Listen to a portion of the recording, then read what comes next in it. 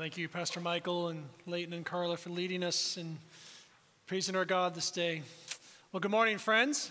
I want to invite you to open up your Bibles to Acts chapter 26. Acts chapter 26. If you don't have a Bible with you and you want to grab one of the pew Bibles there in front of you, we're on page 879. 879. If you are just joining us this morning, we welcome you here. We hope you're encouraged by our worship and by the teaching you'll receive today from the Word of God. And just to let you know, what we do here as a congregation is we work through whole books of the Bible at a time, chapter by chapter and verse by verse. And we are getting close to concluding our study in Acts that we've been in for the last roughly 18 months or so. So we want to invite you to join us today as we continue that study. If you brought a Bible with you and you're not quite sure where to find the book of Acts, the easiest way to find it, if you open the Bible, go about 2/3 of the way through, you'll see those four biographies of Jesus: Matthew, Mark, Luke, John.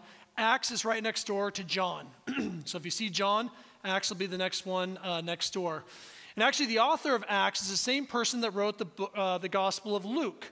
So Luke, the writer of Jesus' life, life, death, and resurrection, continued on the story in the book of Acts. So think of Acts as Luke 2.0 to tell us what happened after Jesus is raised from the dead and after Jesus ascends back to the right hand of God. So in Acts, we get the picture of the early church being filled with God's Holy Spirit and then carrying on the mission that Jesus gave them to be witnesses in Jerusalem, Judea, and to the very ends of the earth.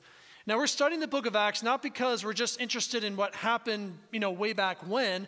We're trying to understand what God is doing even now. So as we study what happened 2,000 years ago, we're also realizing that the same Jesus, the same Holy Spirit that led the church 2,000 years ago is leading our church and every church today. So we are looking for ways in which we can implement by the power of God's Spirit and do the very things that they did so we can continue our mission today that Jesus has given us to continue reaching the ends of the earth. So to catch you up on where we are in Acts right now, so we're in Acts 26 today. To give you a little bit of background on where we've been following the journeys of the Apostle Paul. So we meet Paul back in Acts chapter 9. He is a Pharisee. He is terrorizing the church because he believes that Jesus didn't rise from the dead and Jesus is a false Messiah. So he's trying to stamp out the followers of Jesus. He meets Jesus and he gets his life turned around and becomes the most famous missionary, perhaps the most successful missionary the world has ever seen. So instead of being a persecutor of God's church, he becomes a builder of God's church and travels around the Mediterranean area planting churches and telling people about Jesus. So eventually, Paul makes his way back to Jerusalem, where he has lots of enemies waiting for him. His enemies bring up trumped-up charges against him. He's arrested, and beginning in Acts 22, we find Paul kind of moving up the first century legal food chain of Judaism and the Roman Empire. So Paul becomes a political pawn being bounced around between these Jewish leaders that want him killed and these Roman officials that have no idea what to do with him. So we've seen Paul in front of the Jewish Sanhedrin. We've seen Paul in front of the Roman governor named Felix. And then Felix does a favor to the Jews, keeps Paul in prison, even though legally Felix wasn't allowed to do that. He does it anyway. And then Felix is succeeded by another Roman official named Festus. So Festus doesn't know what to do with Paul because as a Roman citizen, Paul has legal rights that Festus wants to honor, but he's got these Jewish groups that want him killed. So he's between a rock and a hard place and not sure what to do with this political prisoner he has here in custody. Well, Paul makes things easy for Festus by appealing to Caesar. So as a Roman citizen, if you felt like your trial wasn't going to be fairly heard at the local level, you could appeal to Caesar, the emperor, and get sent to a trial in Rome. And that's what Paul does. Now, Paul does this partly because he knows he won't get a fair trial there in Judea, but he does it also because the Lord has told him he's going to testify before Caesar in Rome. So he commits himself to a course in which he's going to stay in custody, going all the way up the court system to Rome. So Festus is trying to figure out what to write about this because he has to write an official letter to Caesar to let him know, hey, I'm sending somebody to you. And he doesn't know what to say because there's no clear charges that have been made against Paul. So last week we saw two new characters enter the story, Agrippa and Bernice. So King Agrippa is the official king of the Jews. He's in the line of Herod. So if you remember the name Herod from the stories of Jesus, Herod was the great evil king when Jesus was born that tried to have Jesus killed and killed every child under 2 years of age. So this is Herod's great-grandson. All right, so he's not a good guy. He has a Jewish heritage, but he knows nothing about Paul. And so Festus asks Agrippa to give him some help to figure out what to do with this guy named Paul. Herod brings his sister along with him, Bernice. And last week we talked about the scandal that's going on between them. So if you want more details on that scandal, you can listen to last week's message. I want to keep things PG and not talk about what's going on between the two of them. So they're together with Festus, and they agree to listen to Paul. So today we're going to hear Paul's appeal and how Paul is going to defend himself. And as we've seen so far, Paul doesn't just simply talk about his circumstances, but he brings everything back to the resurrection of Jesus so that everyone knows that he is on trial for his faith in Jesus. So this morning, we're going to see how it is that Paul becomes a bearer of the light of God's salvation, the light of the resurrection of Jesus that brings the world God's peace, God's reconciliation, and God's forgiveness. And Paul is called to be a proclaimer of that light, and so are we. So let's pray now as we begin our study in Acts 26. Father, we ask that now you, by the power of your Spirit, you would be leading us as we study your word together. And we ask that as we learn what it means to be a bearer of your light, a messenger of your light, an ambassador of your light, as Paul was, that you would do that work in our hearts and in this church as well, so that we could point others to you as Paul did. So be our teacher now, Holy Spirit, we ask, as we study your word together. And we pray this in Jesus' name. Amen. Beginning here in verse 1 of chapter 26, Agrippa said to Paul, "You have permission to speak for yourself." Then Paul stretched out his hand and made his defense. "I consider myself fortunate that it is before you, King Agrippa, that I'm going to make my defense today against all the accusations of the Jews, especially because you are familiar with all the customs and controversies of the Jews. Therefore, I beg you to listen to me patiently." Now, Paul's going to tell his story about his background, his Jewish Pharisaical background. "Therefore, I beg you to listen to me patiently. My manner of life in my youth, spent from the beginning among my own nation and in Jerusalem, is known by all the Jews. They have known for a long time, if they are willing to testify, that according to the strictest party of our religion, I've lived as a Pharisee. And now I stand here on trial because of my hope in the promise made by God to our fathers, to which our 12 tribes hope to attain as they earnestly worship night and day. And for this hope I am accused by the Jews, O king. Why is it thought incredible by any of you that God raises the dead?" So again, Paul says the real issue here isn't what I did or didn't do. The real issue is this: do you believe in resurrection?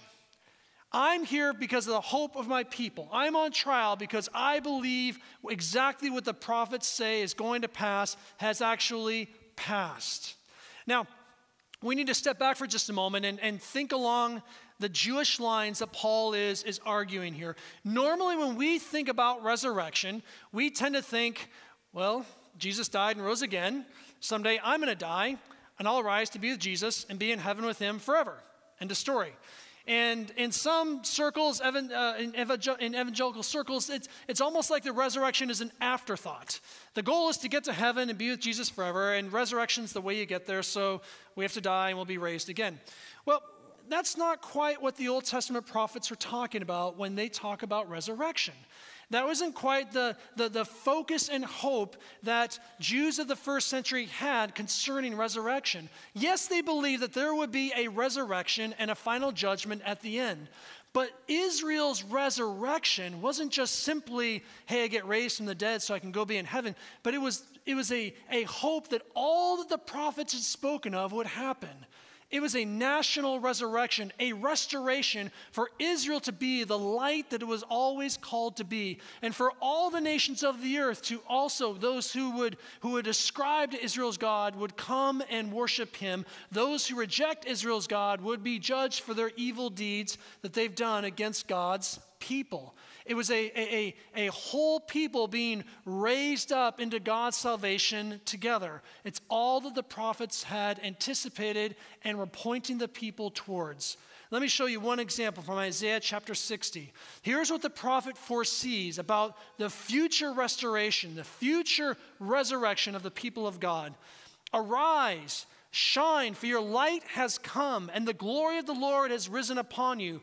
For behold, darkness shall cover the earth, and thick darkness the peoples, but the Lord will arise upon you, and his glory will be seen upon you, and nations shall come to your light, and kings to the brightness of your rising.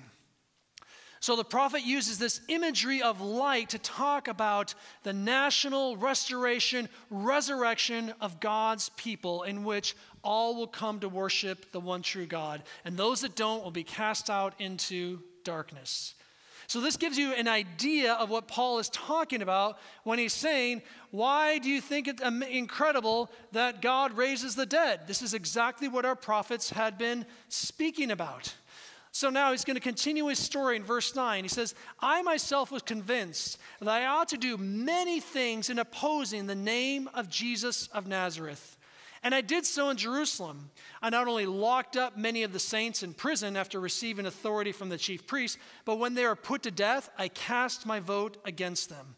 And I punished them often in all the synagogues and tried to make them blaspheme, and in raging fury against them. Notice the language that Paul is using here to describe his emotional state and his hatred against followers of Jesus. And raging fury against them, I persecuted them even to foreign cities. So, this is where Paul was before he met Jesus. He was a Pharisee, and he was trying to stamp out this movement of Jesus followers that he thought was a contradiction and a blasphemous account of what true Judaism and what resurrection really was supposed to mean. So in verse 12, he tells us how he encounters Jesus. In this connection, I journeyed to Damascus with the authority and commission of the chief priests. At midday, O king, I saw on the way a light. Now, this word light is going to keep being repeated throughout Paul's testimony because he wants us to connect our understanding of what he's saying back to what the prophets had promised. That's the whole point of what he's trying to do, is to show how this is all prophetically in line with exactly what the Old Testament spoke of. And I saw a light from heaven, brighter than the sun, that shone around me and those who journeyed with me. And when we had fallen to the ground, I heard a voice saying to me in the Hebrew language, Saul, Saul, why are you persecuting me? It is hard for you to kick against the goads. In other words, it is hard for you to resist and fight against what God is clearly doing. And I said, who are you, Lord? And the Lord said, I am Jesus, whom you are persecuting. So I call this Paul's uh-oh moment, right? So where he spent his whole life going this direction, thinking that he's doing God's will, and then all of a sudden he's told you're not doing God's will. In fact, you're actually fighting against God. And oh, by the way, everyone that you're persecuting, you're actually persecuting your own Messiah. This is where Paul goes, uh-oh, and realizes he's the one who's been blinded. He's the one who's been in sin. He's the one who's been misled. He is the one who has misunderstood the very plan of God and what the prophets had always been talking about. Now, instead of receiving judgment and being cast out into darkness, which he probably would have or should have received according to the way in which he'd been sinning against his own God and against his own tradition and against his own Messiah, look what Jesus does in verse 16. Jesus says to him, "But rise, stand upon your feet." Again, this is imagery of resurrection. Paul, in standing back up, is receiving now new life from the Messiah that he hated and was trying to oppose. The Messiah is now offering him new life. Rise up on your feet, for I have appeared to you for this purpose, to appoint you as a servant and witness to the things in which you've seen me, and to those in which I'll appear to you, delivering you from your people and from the Gentiles to whom I'm sending you, to open their eyes, that they may turn from darkness to light, and from the power of Satan to God, that they may receive forgiveness of sins and a place among those who are sanctified by faith in me. So Paul says in verse 19, "Therefore, O King Agrippa, I was not disobedient to the heavenly vision, but declared first to those in Damascus, then in Jerusalem, and throughout all the region of Judea, and also to the Gentiles, that they should repent and turn to God, performing deeds in keeping with their repentance. For this reason the Jews seized me in the temple and tried to kill me. To this day I've had the help that comes from God, and so I stand here testifying both to small and great, saying nothing but what the prophets and Moses said would come to pass, that the Christ must suffer, and that by being the first to rise from the dead, he would proclaim light to both to our people and to the Gentiles." So Paul says, I'm in line with the prophets now. I'm in line with the hope of Israel, and it's here in this Messiah, this Jesus of Nazareth who's been raised from the dead. And now Jesus is telling Paul, you are my chosen instrument. You are now going to be a sign of new life and resurrection, and you're going to go and proclaim my light to all the nations, both Jews and Gentiles, and turn them from darkness to light, from the authority of Satan back to God, and that they all may receive the inheritance that I have promised to those who are faithful to me.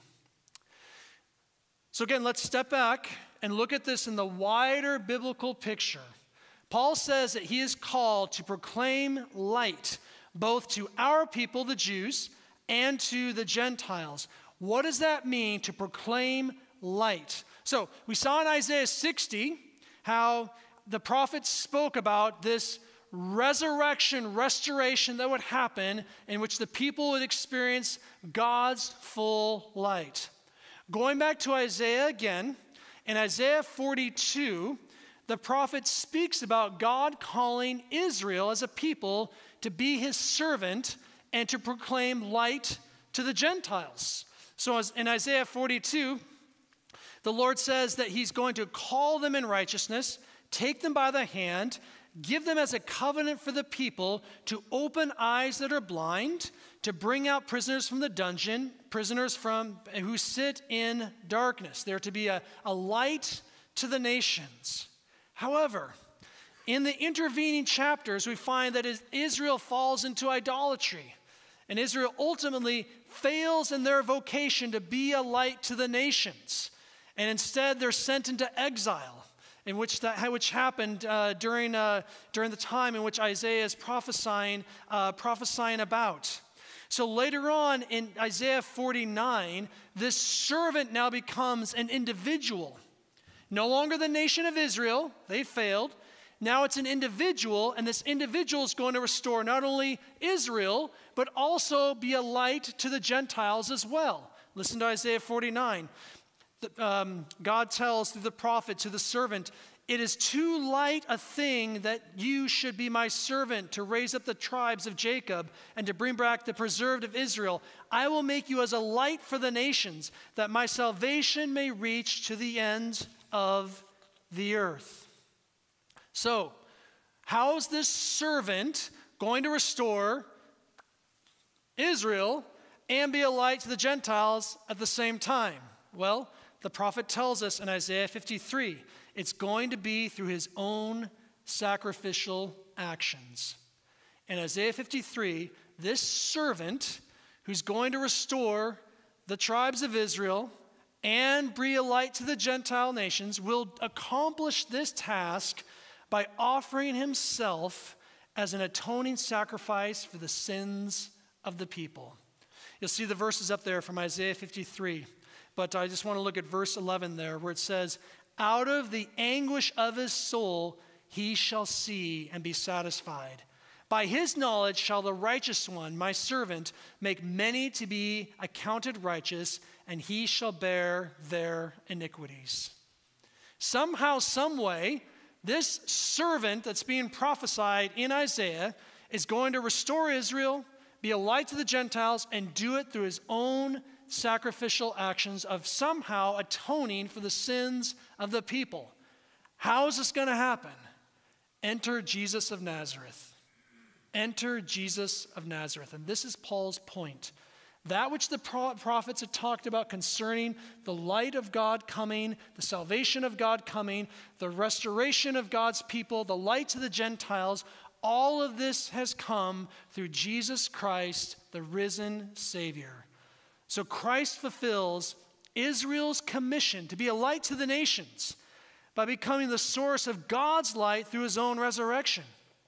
And now we've seen that the resurrected Jesus now commissions Paul to extend his light and spiritually resurrect Jews and Gentiles by calling them out of darkness and back into light, by calling them away from Satan's authority back to God, by giving them the inheritance that has been promised to them, eternal fellowship with God. So, again, going back to verse 18 here, looking specifically at what Paul is going to accomplish as the light of the Savior, bringing light to the people. Spiritually blind eyes are going to be opened as the gospel of Jesus is proclaimed. People are going to be turned from darkness back to light, from Satan's authority to God's authority, and they're going to receive that promised inheritance. What is that inheritance? Well, Jesus tells us that it is a place amongst those who are sanctified by faith in me. Translation, God's holy family who have fellowship with him. That's the inheritance, that we get God, and God has us as a family in fellowship with him through all eternity. Eyes are opened, lives are turned around to receive this free gift of the forgiveness of sins because the servant Jesus has paid that price already, and we receive that inheritance of the light, of eternal fellowship with him. So Jesus fulfills the commission, gives the commission to Paul, and now we believe that commission has been given to us. It wasn't just Paul that gets the commission. Paul does get the commission, but Paul receives the commission as an example and an embodiment of what the church receives as well. So all throughout history, friends, the church follows the same commission given by Paul to proclaim light to Jew and to Gentile and turn them back to God. So here's our main idea. Like Paul, the church is commissioned to proclaim the light of Christ's resurrection to both Jews and Gentiles, opening their spiritually blind eyes, turning them from darkness to light, that they too may receive the gift of forgiveness and the promised inheritance of fellowship with God forevermore. So, let's step back again and ask a question. What does this mean for us? How do we live as ambassadors of the light? How do we share the light of resurrection with the people around us? What does this look like for us to continue the work of Jesus that was given to Paul and is now passed on to us? What does this mean for us practically? What I want to do is suggest to you, friends, that we are called to be allies. I'm going to use the word ally, and I use that word intentionally. I'll explain what it means in just a moment, but we're called to be an ally of the light, an ally of Jesus' resurrection light, shining out to the nations. We're called to be an ally of the light for both Jews and Gentiles. In other words, everybody, everywhere. So what do we mean by being an ally? In our culture right now, there's a strong emphasis on being an ally. Are you an ally? Are you an advocate of whichever group is being misrepresented or underrepresented or perhaps even oppressed? Our culture tends to look at all of history right now and current society through the lens of oppressors and oppressed, of victimizers and victims.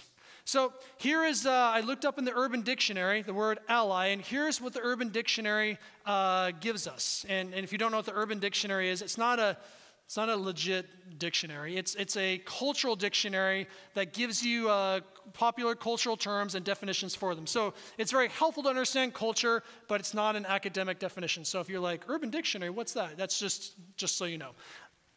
So here's how allyship is defined in the Urban Dictionary. It's the process of actively supporting and advocating for individuals from marginalized communities. As an ally is someone who uses their position of privilege to create opportunities and advocate for people who do not have that same privilege. That's being an ally. Now, at one level, this is a good thing. To be an ally is a good thing. To help people who aren't able to maybe help themselves, or maybe are experiencing underrepresentation, or maybe are being marginalized, or perhaps are even being threatened. As a Christian, one of our roles is to stand up for those who aren't able to stand up for themselves, to be a voice to the voiceless.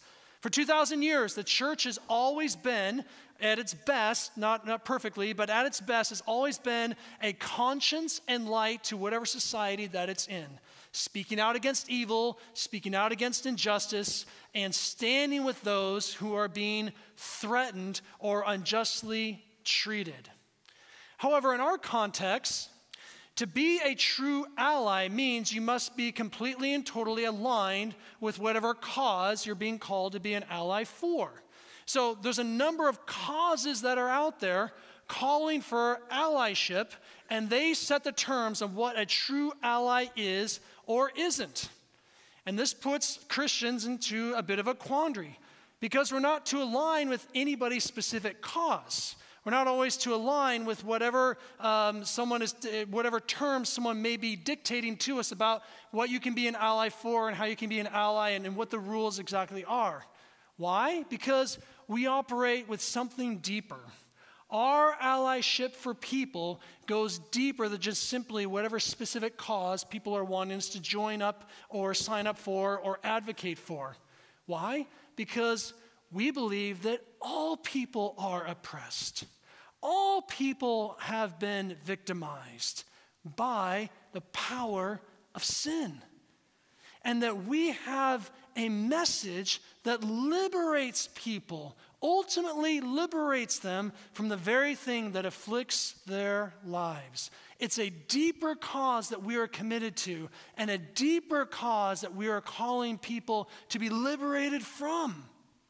So we have an allyship that we have to offer the culture and the world around us and the world across the globe that actually results in real freedom from real captivity, the real issue that's going on in people's lives, and that is liberation from the powers of sin. So, what does it mean then to be an ally of the light? Here's how Paul defines allyship, okay? So we've got the Urban Dictionary definition. Here's Paul's definition. In Philippians 2, Paul says, "Do all things without grumbling or disputing, that you may be blameless and innocent, children of God without blemish in the midst of a crooked and twisted generation, among whom you shine as lights." There's that word again. Shine as lights in the world, holding fast, some translations say holding out, to the word of life. God has designed the church to be shining as a light in a dark world, holding fast to and holding out, extending out the very word of life that the world so desperately needs and is looking for in all the wrong places. So, practically speaking, what might this actually look like? What might this actually be? For those of you that are part of the church here and you listen to my teaching on a regular basis, you know that I love missionary biographies. I love missionary stories. And I told one last week from John Patton's life, and I found a couple other ones that I want to share with you because I think they exemplify what being an ally of the light really looks like. Advocating for people that are in really bad circumstances, but doing so in a way that points them ultimately back to Jesus and as Jesus as the solution. So, story number one. I've got two. Story number one. In 1960, there was a young medical couple that moved to what is today the UAE, the United Arab Emirates. Did I get that right? Yeah. So in 1960, before it actually officially become that as a nation, it was a small, struggling area that was very nomadic, had villages, and wasn't industrialized and modernized the way that it is today. And they came to an outlying village, this young missionary couple, and they found there was a woman there who was trying to give birth, but had been sick for 3 days, and the village was afraid that they're going to lose the woman and the baby. And this couple was able to intervene with some of their medicine and save the child and save the woman's life. And the imam, the sheikh that was in power there over that village, was so moved by these foreigners who were willing to risk themselves to save this woman's life, invited them to start a clinic there. Because at that time, the infant mortality rate around that country was about 50%. So they started a clinic there, and that clinic eventually built up into a hospital. In fact, the sheikh who invited them to come into that village ended up becoming the founder of what today is the UAE. And the sixth child born under the care of these missionaries happens to also be the president today of that nation. And this hospital has been operated on Christian principles and has been allowed to be openly Christian in that country ever since then. And today it's one of the leading hospitals actually in the Middle East. Why? Because there was people willing to sacrifice themselves, become an ally of the people, help them, but did so in a way that would point them to Jesus. In fact, the woman of the couple, their last name is Kennedy. Her name is Miriam Kennedy. And she, because they didn't have a supply of blood in the early days, what would happen is the medical staff would put their own blood types on that, they'd make a list of them on the wall, and whoever needed a blood transfusion or blood of any kind, the staff themselves would offer their own blood, and Miriam ended up donating the majority of blood because of the blood type that she was. In fact, she used up so much of her own blood that she became anemic throughout her life and was very weak and oftentimes sick, yet continued to joyfully offer her own blood in service to people because the blood of her Savior had saved her. And she did it as a way to point people to Jesus. That's being an ally of the light, helping suffering, struggling people and doing so in a way that points them back to Jesus. Second story I'll tell you is from Brother Andrew. Some of you probably heard of Brother Andrew or maybe read stories or a biography of Brother Andrew, who he was a famous missionary from the Netherlands who would sneak into communist Russia at the time and East Germany and would bring Bibles to Christians in those communist countries. Well, after communism fell in the 1990s, he turned his attention to the Middle East and became very involved in the Muslim world and was trying to build connections and relationships there and get God's word to struggling Christians there in the Middle East. And he actually became friends or associates with people in high-ranking power. And there's one story of that one of the founding spiritual leaders of Hamas, the terrorist group Hamas, and this is in the early 90s before Hamas got fully radicalized. I don't think this would happen today, but in the early 90s before it was fully radicalized the way it is today, he was with this spiritual leader witnessing to him, and he knew someone that they had put into prison. And he was advocating for his friend who was in prison and said, this man has suffered enough. Let him go home to his wife and children. And Brother Andrew said, I will take his place. I'll become the prisoner. I'll finish out his sentence for him.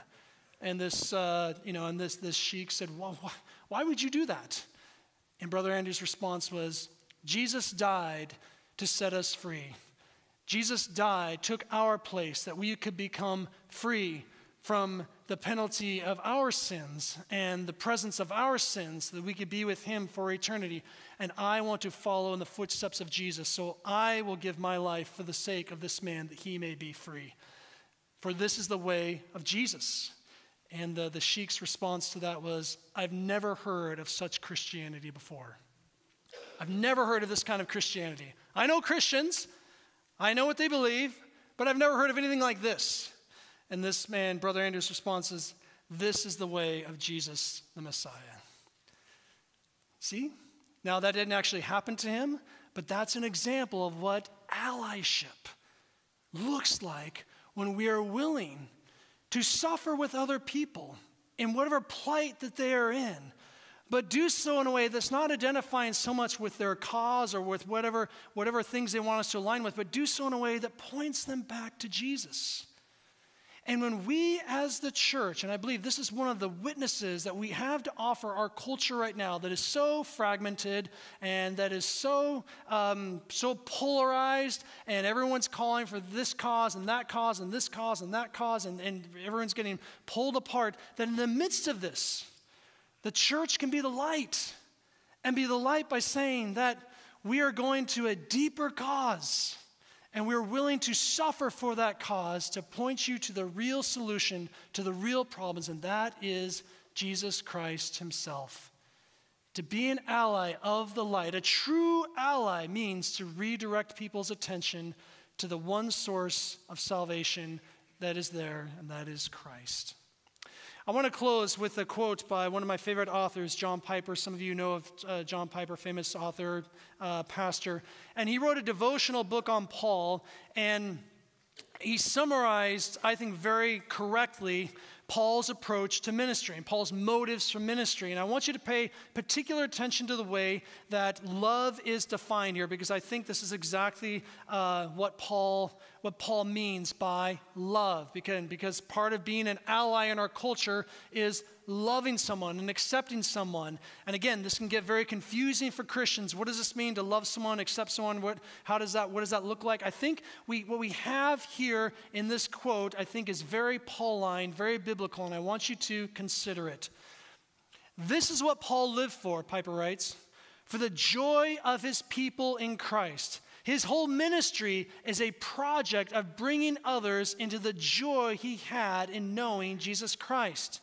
Love means gladly embracing the quest to bring others into your experience of joy in God in Christ, even if it costs you your life.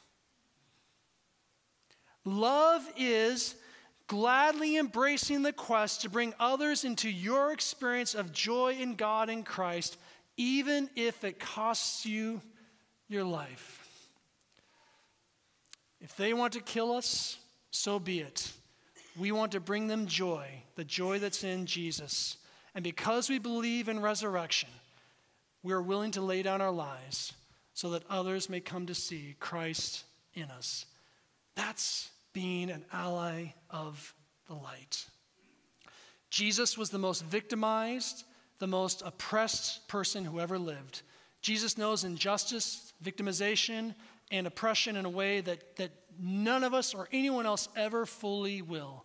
And yet, Jesus, as that sacrifice, has risen again to conquer the real enemy, sin and death, so that light can come back for those of his people, both Jews and Gentiles, may see and be turned back to him and receive the gift that he offers us, eternal fellowship with him. And this is the message that we have to give. This is the love that we have to offer. May we be allies of the light. Let's pray together. Father, we ask that you would work in our hearts a deep work of your Spirit to help us to be allies, not of any particular cause, but of your cause, of opening up spiritually blind eyes, bringing people out of darkness, from Satan's authority back to yours, so that they may receive the free gift that you offer us in and through Christ, which is the forgiveness of sins, and that eternal inheritance, which is everlasting fellowship with you. Let us be about this cause above all others, and let us be the kind of allies who are willing to suffer with other people, advocate for other people, but do so by pointing them to you, the one who suffered the most and is the greatest advocate that we could have, an advocate that appeals to our Heavenly Father. So, Lord, would you bring to people to mind right now that you're calling us to be an ally for? Who among us is struggling? Who among us is suffering? Who's going through hard times? Who needs someone to stand with them, stand beside them? Lord, may you lead us to those people that we may point them back to you. Use our church, O God, as a light to the nations, that others may see you clearly in us and through us. We ask this in your name. And together God's people said, amen.